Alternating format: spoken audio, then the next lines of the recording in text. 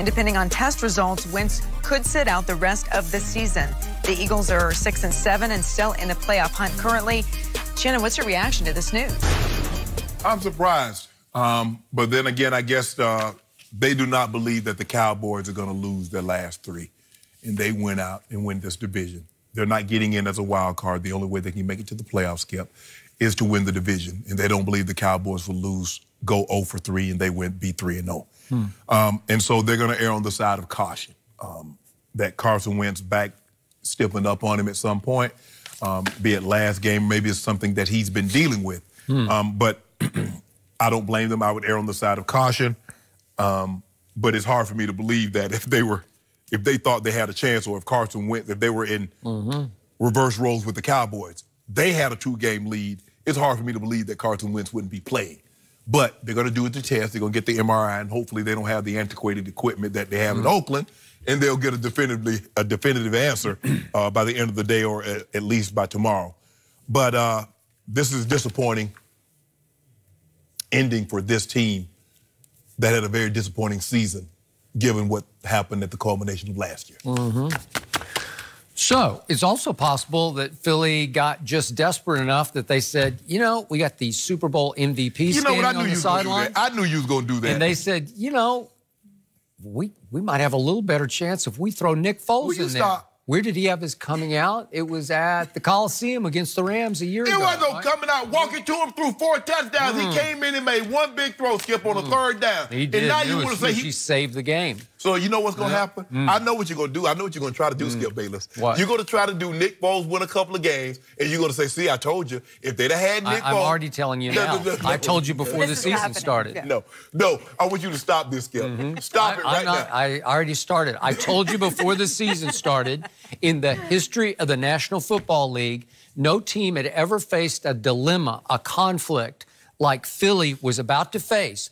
Carson Wentz coming off knee surgery, shaky during the preseason, not sure that he was ready to go, and Nick Foles holding a clipboard on the sideline, having played 2 of the greatest playoff games I've ever witnessed, the NFC Championship game and the Super Bowl. He outdueled Tom Brady in the Super Bowl to be MVP, and now he's standing on the sideline while Carson Wentz, with the weight of Eagle Nation on his shoulder pads, having to live up to that. It wasn't fair. I told you, it wasn't fair to this kid. So Carson Wentz has never taken a single snap in one postseason game, and all of a sudden, everything's riding on Carson. They got to repeat with Carson, who didn't do any of that. He will next year. Yeah, next year. Well, maybe this year they're saying we still got a shot. No. It's a long shot, but it's a shot. It ain't no Let's shot. see what we got with Nick Foles. Let's see, should we reinvest in Nick? Should we see if the offense looks a little different with him running it?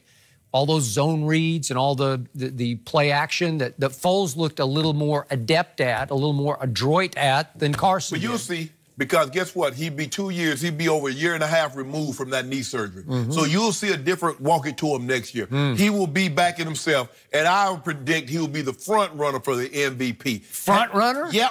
Well, he's the back runner for this year's, right? He had a little setback. He had a little setback? You know, and it came down to... He still got more touchdowns than Dak. Yeah, he did. Yeah. And he missed all them games to start the season. But he's 6-7, his team. Dak's 8-5, right?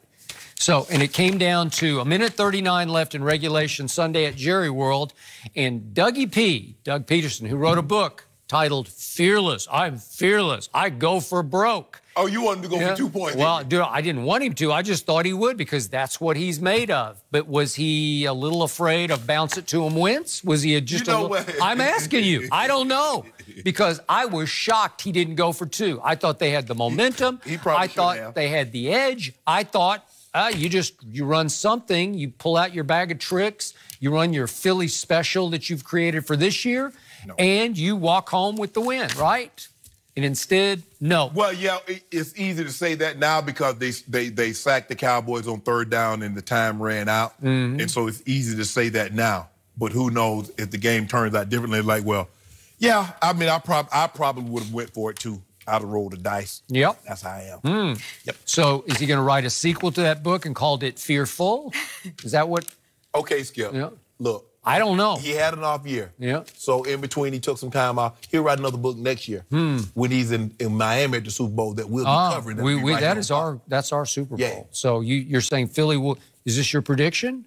There's a good chance. I'm gonna see how it walk to him. We'll see how bounce it to him comes out of the offseason. Oh, he'll be 35 touchdowns next year. Is it possible? I'll put 3 cases of due right now. Walk it to him will have at least 35 passing touchdowns next year. 3 cases. 3 cases. You're so far behind it. It's like I'm going to pay these off. Devalued now. I know. I'm going to pay out 10 cases and we're going to be clear. Wipe the deck clean. They have 35 touchdown passes? 35 or more. What's he got now, 21? Yep.